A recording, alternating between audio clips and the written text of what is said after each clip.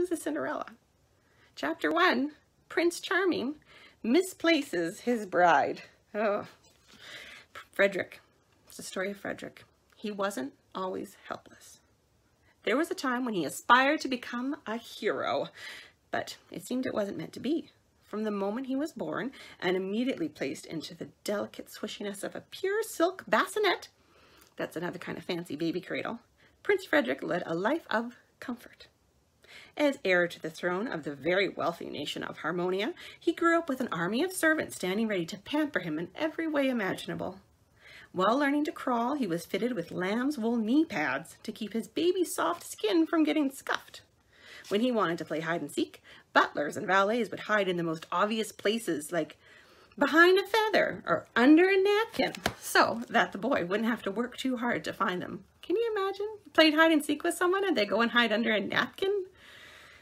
That wouldn't be a very fun game, I don't think. Pretty much anything young Frederick could have wanted or needed was handed to him on a silver platter, literally. The only thing Frederick had to do in return was live the life of a proper gentleman. He was allowed to attend as many poetry readings, ballroom dances, and 12-course luncheons as he wanted. But he was forbidden to take part in any activity that could be considered remotely risky or dangerous. Appearances were very important to Frederick's father, King Wilberforce, who vowed that no one in his family would ever again suffer the cruel mockery that had been heaped upon his great-grandfather, King Charles the Chicken-poxed. Not a scar, not a bruise, not a blemish, was the motto of King Wilberforce. Now, that's not very nice to say that someone used to make fun of King Wilberforce because he had some scars from having chickenpox. But just because of that doesn't mean that, you shouldn't be able to do anything so that you don't get any scars or bruises or blemished. Poetry readings and ballroom dances and 12-course luncheons sound pretty fun, but you'd probably want to do some other stuff too.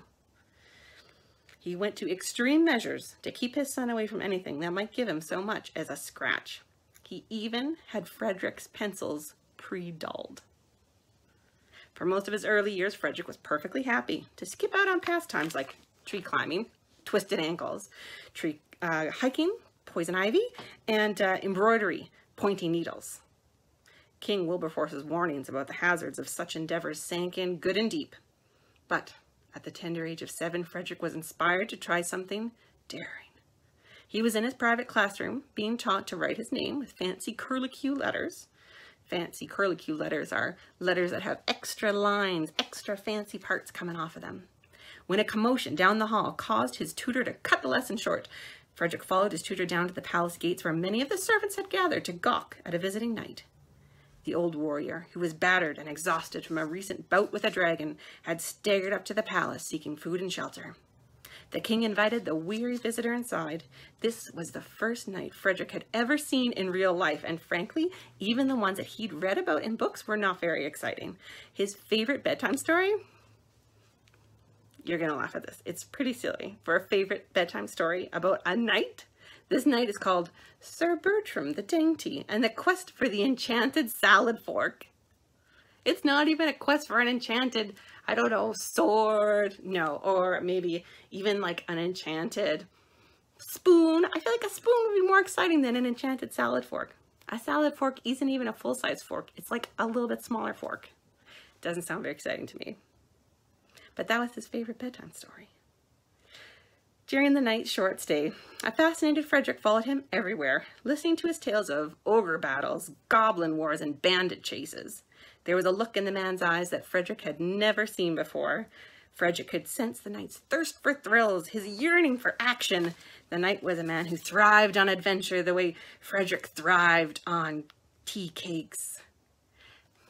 So he thrived on adventure the way Frederick thrived on tea cakes. Thrived means you do really well when you're getting that thing. So that would be like, I thrive on Honey Nut Cheerios. I don't know what you thrive on, but the knight thrives on thrills. Frederick thrives on tea cakes. I thrive on Honey Nut Cheerios. We all have our things. That evening, after the knight departed, Frederick asked his father if he could take sword fighting lessons. The king dismissed his request with a smile. Swords are sharp, my boy, and I need a son with both ears attached.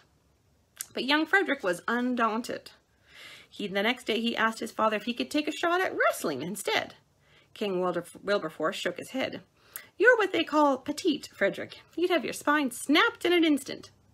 The day after that, Frederick requested a spot on the jousting team. That's more dangerous than the other two combined, the king moaned disapprovingly. You'll be skewered like a cocktail weenie. Archery, Frederick asked. Eyes poked out, the king insisted. Martial arts? Bones broken. Mountaineering. Eyes broken, bones poked out. By the end of the week, King Wilberforce couldn't take it anymore. He needed to put a stop to Frederick's thrill-seeking dreams. He decided to set his son up for a fall. Father, can I try spelunking? Frederick asked eagerly. Spelunking is when you go investigating in a deep, dark cave. Frederick was really wanted to try something exciting, didn't he? Cave exploration? You'll fall into a bottomless pit, the king chided. Then he changed his tone. But you can try animal training, if you like. Really? Frederick was stunned and thrilled. You mean with wild animals, not hamsters or goldfish? The king nodded.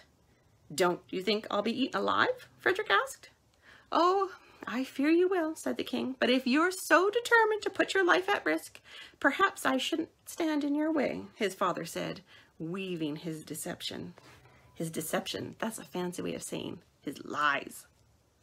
The next day, with his heart racing, Frederick was led down a winding basement corridor to a storeroom in which all the old coats of arms, spare scepters, and crates of outgrown baby clothes had been shoved up inside the walls to make room for an enormous cave. Inside that cave, a pacing, panting tiger. The lion let out a loud growl as soon as it saw the young prince.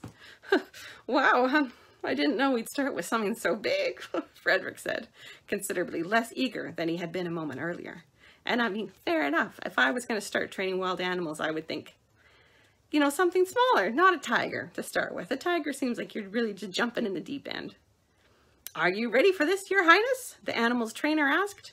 Frederick barely had time to nod before the trainer slid past the bolt and let the cage door fall open. The trainer uttered a quick word to the tiger, and the big cat burst into the room, rushing straight at Frederick. Frederick screamed, "Ah!" and ran. The giant tiger, easily 3 times the size, dashed after the boy. Frederick darted among the crates of tarnished goblets and out-of-tune lutes, looking for some place to hide. Why aren't you stopping it? He shouted at the trainer. I can't stop it, the trainer replied. It's a wild animal. Your father told you this would be dangerous. Frederick ducked under a heavy wooden table, but the tiger swatted it away as if it was nothing more than a piece of dandelion fluff. Frederick scrambled across the floor in an attempt to get away from the beast, but was soon backed up against a stack of rolled tapestries. There was nowhere for him to go. With tears running down his face, Frederick shrieked as he saw the tiger's open mouth coming at him. When the tiger snatched him up in his maw, that's in his mouth, Frederick was too terrified to realize that the animal had no teeth. Uh-oh. The big cat calmly carried the limp, weeping boy back to his cage and set him gently down on the floor, which is what he had been trained to do. For this was no ordinary tiger. This was El Stripo, the talented and cooperative star of the Flimsham Brothers Circus. The Flimshams were famous for their visually horrifying but impressively safe act, in which El Stripo's trainer would stuff the tiger's mouth with up to 5 infants from the audience. Can you imagine that? 5 babies stuffed in a tiger's mouth, and then instruct the animal to spit them back at their mothers. The babies almost always landed in the correct laps. So actually, Frederick wasn't in any danger at all. He just was scared. It took Frederick a few seconds to realize he hadn't been harmed, at which point his father appeared. Frederick ran into the king's arms, bearing his wet face in his father's royal robes. Do you see now? The king asked. Do you see why I say you can't do these things? Behind Frederick's back, he flashed El Stripo's trainer a thumbs up. That was a pretty mean trick. Frederick just wanted to do something a little tiny bit exciting, and the king set him up so that he'd get a scary encounter with a tiger. King Wilberforce's plan had worked. The prince was so deeply frightened by his experience with the tiger, so chilled to the core, that he never asked to try anything daring again. Father was right, he thought. I am not cut out for such bold escapades. Fear ruled Frederick from that moment on. He even found a few Sir Bertram the Dainty stories to be a little too scary. Instead, Frederick focused his energies on taking etiquette lessons, that's like manners, putting together stylish outfits, and becoming exactly the kind of prince his father wanted him to be. And he became pretty darn good at it. In fact, he began to love it. He was proud of his excellent posture, his artful flower arranging, and his flawless foxtrot. A foxtrot is a fancy kind of dance. More than a decade passed before the thought of adventure found its way back into Frederick's mind. We're about to get to a part of the story that we already know something about. Remember, we know that Prince Frederick, he's the one who lost Cinderella. Cinderella's about to come into the story, so let's see what happens with her. It happened on the night of the big palace ball, at which it was hoped that Frederick would find a bride, and he never left the palace, so this type of event was the only way for him to meet new girls. He had to have a party at home because he wasn't allowed to leave. Among the dozens of elegant women at the ball one night, there was one girl who caught Frederick's attention immediately, and it wasn't just because she was so beautiful and elegantly dressed. Nope, she had something else, a daredevil gleam in her eyes. He'd seen that look only once before, in that old night all those years ago. Frederick and the mystery girl had the time of their lives dancing together, but at midnight, she ran off without a word. Now we know why Cinderella did that, but Frederick doesn't know why. Father, I have to find that girl, insisted Frederick, newly inspired and feeling a bit more like his 7-year-old self again. Son, you've never been outside the palace gates, the king replied in a foreboding tone. What if there are tigers out there? Frederick shrank away. The tiger episode had really done a number on him. But Frederick didn't give up entirely. He instructed his trusted valet, Reginald, to find the mystery woman for him. It turned out that Ella, that was her name, wasn't a noble woman at all, just a sooty cleaning girl. But her story, the way she mixed it up with a fairy and used magical means to escape her wicked stepfamily, intrigued Frederick, even if he hoped he'd never have to meet any of her relatives. When he told his father he wanted to marry Ella, the king sputtered in surprise. I thought I'd fixed you, but apparently I didn't, the king scowled. You don't get it at all, do you? An ill-bred wife would destroy your image more than any scar or broken limb ever would. Up until that point, Frederick had always believed that the king enforced strict rules because he feared for his son's safety. But now he saw that wasn't necessarily the case. So, for the first time, Frederick stood up to his father. You do not rule me, he stated firmly. Well, technically you do, because you're the king. But you do not rule my heart. My heart wants Ella.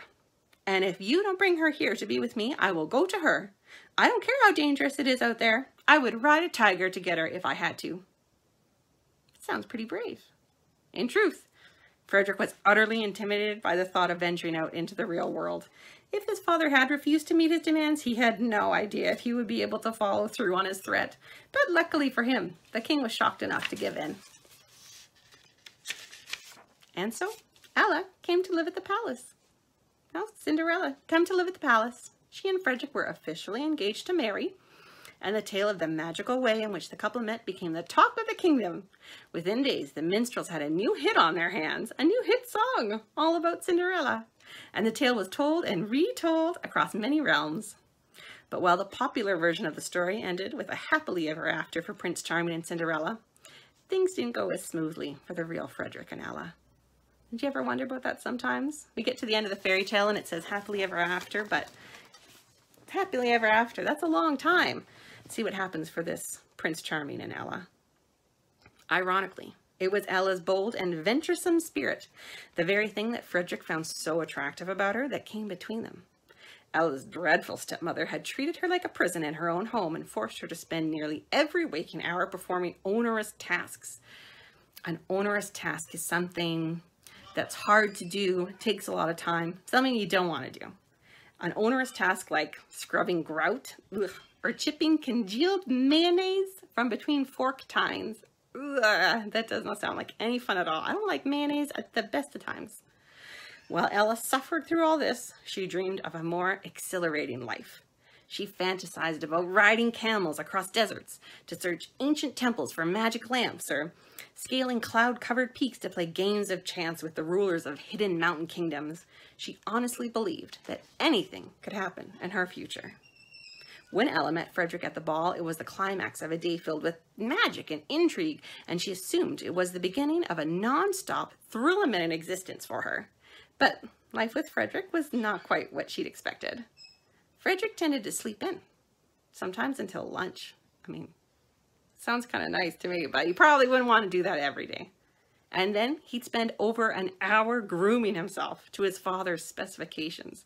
So an hour every day, like just brushing his hair and getting ready. By the time Ella finally saw him each day, she would be more than ready for some sort of excitement. But Frederick usually suggested a more subdued activity like picnicking, or listening to music, or quietly admiring some art. And now, don't get me wrong, I think those are all nice activities. There'd be lots of fun going on a picnic, or listening to music, or quietly admiring some art. But I can see why Ella might want to do some other things too. No, don't get me wrong, Ella enjoyed all those things for the first few days.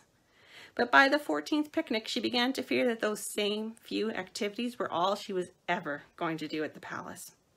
Her unchanging routine made her feel uncomfortably like a prisoner again. So one morning she decided she would speak frankly with Frederick about what she needed. That morning, as usual, Frederick slept late. When he eventually got up, he spent 15 minutes, which is pretty quick for him, browsing a closet filled with ultra-fancy suits before finally deciding on a crisp white outfit trimmed with gold braiding and tasseled shoulder pads. Sounds very fancy indeed. The 5 minutes after that were dedicated to straightening his hair, light brown. Unfortunately, a few stubborn strands refused to stay in place, and so the prince did what he did whenever he got frustrated. Reginald! Within seconds, a tall, slender man with a thin, pointy mustache popped into the prince's bedroom. "Yes, my lord," he said, in a voice stiff enough to match his rigid posture. "Good morning, Reginald," Frederick said. "Can you fix my hair?" "Certainly, my lord," Reginald said, as he grabbed a silver brush and began using it to tidy the prince's bedhead. "Thank you, Reginald," Frederick said. "I'm off to see Ella, and I want to look my best." "Of course, my lord. I think I'm going to have cook surprise her with breakfast in bed." Reginald paused. "I'm reasonably sure, my lord, that the young lady has already eaten breakfast." "Drat," muttered the prince, "so it's happened again. How long ago did she wake up?" "About 3 hours ago," Reginald replied. 3 hours? But I asked you to wake me when Ella got up." "I'm sorry, my lord," Reginald said sympathetically. "You know I'd love to help you, but we're under strict orders from the king. Your beauty sleep is not to be disturbed." Frederick burst from his seat, waving away Reginald's brush. "My father ordered you not to wake me? He's still trying to keep me and Ella apart." He rushed to the door of his bedroom, then quickly back to the mirror for one last check of his hair, and then out and down the hall to look for his fiancée. Ella wasn't in her room, so Frederick headed to the gardens. He paused briefly to sniff a rose bush when he heard the sound of approaching hoofbeats. He looked over his shoulder to see that a large white horse was bearing down on him, tearing through the garden at a fast gallop, leaping over one hedgerow over another. It sounds pretty exciting. This giant horse is coming. The prince tried to run, but the golden castle on his jacket caught on the shrub's thorns. Frederick tugged frantically at his stuck sleeve as the horse's rider pulled up the reins and brought the steed to a halt. From the saddle, Ella looked down at him and laughed. Not meanly, but, it's a little funny he's stuck in the bushes. She wore a distinctly unfancy blue dress, and her tied-back hair was disheveled from the ride. Her strong, athletic build and warm, healthy glow were a stark contrast to Frederick's silver frame and sun-deprived complexion. "I hope you haven't been stuck there all morning," she said, only half joking. "No, this just happened," Frederick said, revealed. It just happened. He hasn't been stuck in the bush all morning. That's good. "I don't suppose you could possibly hop down and lend me a hand?" Ella slid off the saddle, patted her horse's nose, and crouched down to help free the prince's jacket from the thorns. "I told you, those tassels will get you in trouble someday," she said. "But they're what all the most fashionable noblemen are wearing these days," Frederick said brightly. He brushed himself off and struck a chest-out, hands-on-hips pose to show off his outfit. He hammed it up to get a laugh out of Ella. It worked. "Very nice," Alice said with a chuckle. "I'd love to see you up on a horse sometime," she hinted, petting her mare's pink nose. "Yes, I'm sure I'd look positively heroic up there," Frederick said. "It's a shame I'm allergic to horsehair." He wasn't allergic. He was afraid of falling off. A terrible shame, said Ella. I didn't realize you knew how to ride, Frederick said. Considering the way your stepmother kept you under lock and key, I wouldn't have thought you had much time for equestrian lessons. It's a bit of a tongue twister. Equestrian is another word for horseback riding. I didn't, Ella said. Charles, your head groom, has been teaching me these past few weeks. I usually practice in the mornings while you're sleeping. Frederick changed the subject. So, have you heard the song that Pennyfeather wrote about you? That bard of ours certainly has a way with a quill. The song is very popular, I hear. Supposedly, the minstrels are singing it as far away as Silveria and Sturmhagen.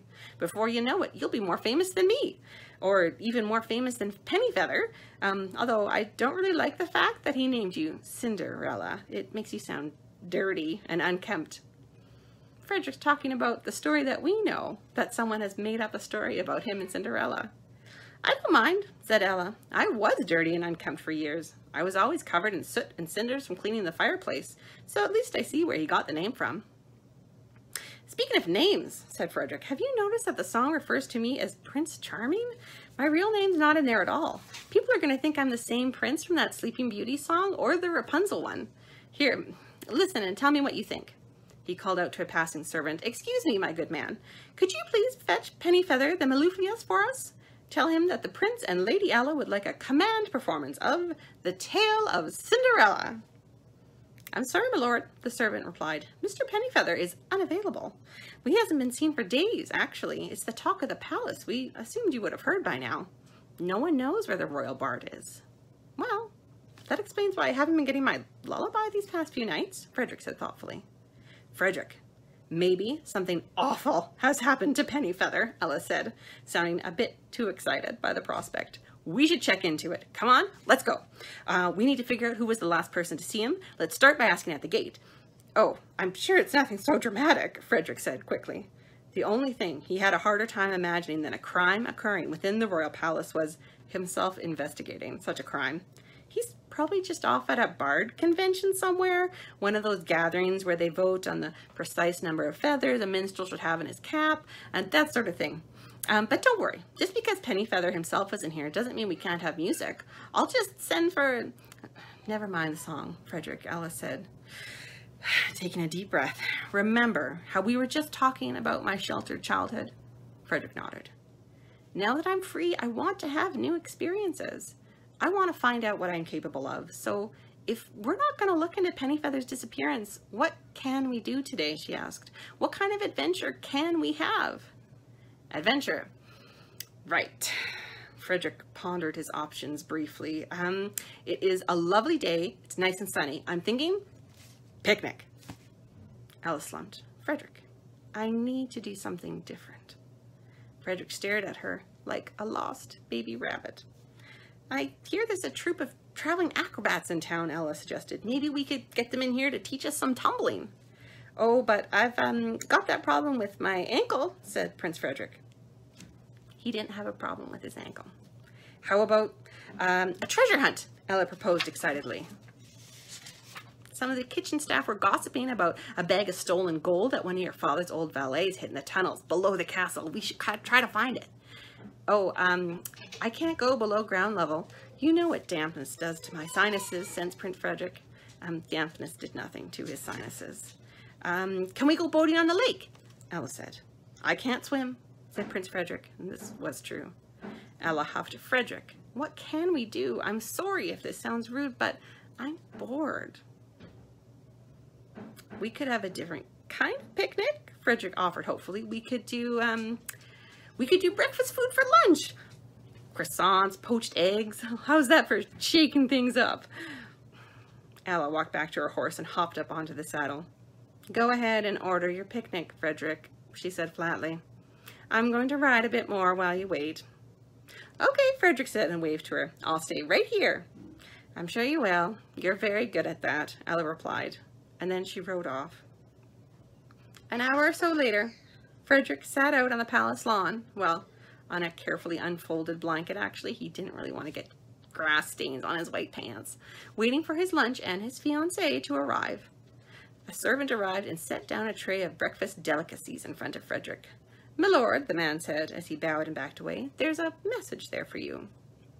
Frederick saw a folded piece of paper nestled between a bowl of grapefruit slices and a plate of chocolate chip waffles, which sounds amazing. I mean, I know picnics aren't very exciting, but chocolate chip waffle picnic? I mean, I would have stuck around for that, maybe. But, okay. There was a note, though, so Frederick picks up the note with a sudden sinking feeling about what it might say. "Sweet, good-hearted Frederick, I'm terribly sorry to do this to you, and I hope that someday you will understand why I had to leave. You seem very comfortable in your life here at the palace. I can't make you into someone who wants to climb mountains, paddle rushing rivers, and explore ancient ruins. You don't want to do those things, and that's fine. It's just not your cup of tea. Your cup of tea is, well, a cup of tea." You're saying something is your cup of tea. That's a way of saying it's something that you enjoy, something you like to do. But Cinderella needs something more. When you mentioned that song about Rapunzel, it got me thinking. The prince in that story tried to rescue Rapunzel, but Rapunzel ended up rescuing him. Now that girl is an inspiration. So I'm heading off to find her. I think Rapunzel and I'll hit it off. I think she'll make a great partner for hunting down Pennyfeather. And even if we end up finding him at a boring old convention, like you say, who knows what kind of adventures will be in store for us along the way. Frederick, you are a lovely man, and I have nothing but good wishes for you. For what it's worth, that night at the ball really was the most romantic night of my life. All the best, Ella. Frederick dropped the letter onto his empty plate. So, he thought, that ball was the most romantic night of her life, huh? Well, that's not saying much coming from a girl whose typical nights consisted of scraping dead spiders out of cracks in the floorboards, and look how she signed it, all the best. That's how you sign a thank you note to your dog walker. Uh-oh, he thinks that it's not a very nice way. She didn't send it by saying, "Love, Ella." Just all the best. Frederick had completely lost his appetite. "Reginald! Am I really that boring?" Frederick was back in his room, sitting slumped on the edge of his cashmere-covered bed, while Reginald, rigid as ever, stood next to him awkwardly, patting the prince's head. There, my lord," the valet answered. "I don't think the Countess of Bellsworth would call you boring. Do you remember how elated she was when you taught her how to cha-cha? You have many, many admirers, sir." "Yes," Frederick said sorrowfully, "but Ella is apparently not among them." "It seems that Lady Ella simply seeks a different kind of life than that which you can provide for her here at the palace," Reginald said. "Poached eggs! How stupid can I be?" Frederick smacked himself on the forehead. "There will be other women, my lord." "I don't want any other woman. I want Ella." "Reginald, what do you think I should do? And be honest with me. Don't just tell me what you think my father would want you to say." Reginald considered this request. He'd been caring for Frederick since the prince was a child, and he'd never been more proud of Frederick than when he saw the young man stand up to his overbearing father. Frederick could use someone as feisty and fearless as Ella in his life. "Don't let her get away," Reginald said, dropping his overly stiff posture and speaking in an unusually casual tone. "Wow," Frederick gasped. "Did you just get 2 inches shorter?" "Never mind me," Reginald said. "Did you hear what I told you? Get a move on. Go after Ella." "But how?" Frederick asked, still bewildered to hear his longtime valet speaking like a regular person. "We'll put you on a horse. Charles can show you the basics. You don't need to be the world's best rider. You just need to be able to get around. Stick to the roads and you'll be fine." "But I know you're scared, Frederick, but here's my advice. Get over it. Ella wants someone as adventurous as she is, a real hero." "Then I've got no hope," Frederick sulked. "I'm a fantastic dresser. My penmanship is top-notch. I'm really good at being a prince, but I'm pretty lousy at being a hero." Reginald looked him in the eye. "There's a bit of courage in you there somewhere. Find it. Go catch up with Ella, wherever she is, and just see what happens. She might be impressed enough that you've left the palace." "There's no way my father will allow me to do this," said Prince Frederick. "We won't tell him," said Reginald. "He'll notice I'm gone eventually, and when he does, he'll send his men to retrieve me." "Whichever way you go, I'll send them in the opposite direction," said Reginald. "I'm still not sure I should. It's really dangerous out there." "That's your father talking," said Reginald. "Look, if you go on this journey, you're not just doing it for Ella. You're also doing it for that little boy who once wanted to try everything." Frederick said, "Do you mean my cousin Lawrence, who broke his leg trying to fly with those wax wings?" Reginald's not talking about Cousin Lawrence. He's talking about when Frederick was a little boy and he was brave and wanted to go on adventures. Reginald looked at him soberly. Frederick, you don't really remember your mother, but I do. And I know what she'd want you to do. Frederick stood up. Okay, I'll go. That's the spirit, Reginald said. Frederick marched out of his room, and a second later, he marched right back in. I should probably change into something more appropriate for the outdoors, he said. Reginald put his arm around him. You don't own anything more appropriate for the outdoors, he said with a smile. Come, let's get you down to the stables. The next morning, after several hours of secret, intensive riding lessons, Prince Frederick trotted out through the palace gates on horseback, with Reginald and Charles the groom waving him goodbye. His eyes were tightly closed, his arms wrapped around the horse's neck. Then something dawned on him. Wait, he called back to Reginald. I don't know where I'm going. Ella's note said she was going to find that Rapunzel girl, Reginald said. Those bards are never very good about telling you exactly where their stories take place. But based on the clunky rhymes, I'm pretty sure the Song of Rapunzel is the work of Lyrical Leaf, the bard from Sturmhagen. With a name like Lyrical Leaf, you'd think the guy could come up with better lines than her hair was real long, not short like a prawn. He's right, that's not a very good song.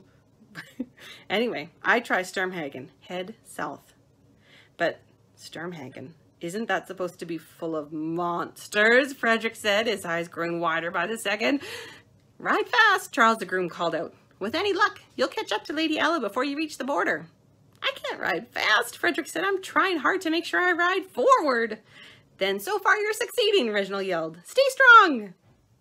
Frederick gripped his horse tighter, wondering what in the world he'd gotten himself into.